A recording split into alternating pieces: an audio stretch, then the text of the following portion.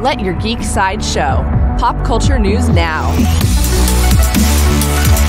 Hi, this is Andrew, and here are your pop culture headlines. New from Amazon.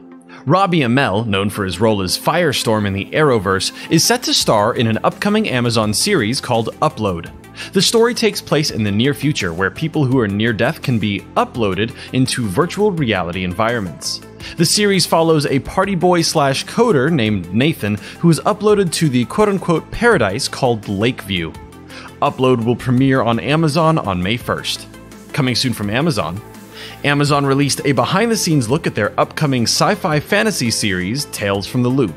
The featurette explores how the series is inspired by Simon Stollenberg's surreal paintings and how they adapted these seemingly unconnected paintings to the story on screen.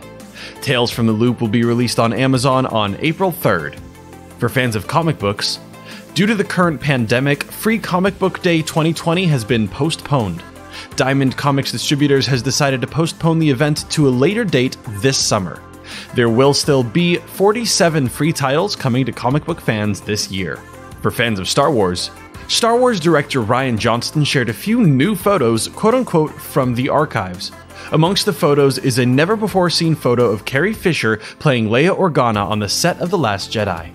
There are also pictures of Andy Serkis looking over the dead body of Snoke. This has been your Pop Culture Headlines, presented by Sideshow, where pop culture is our culture.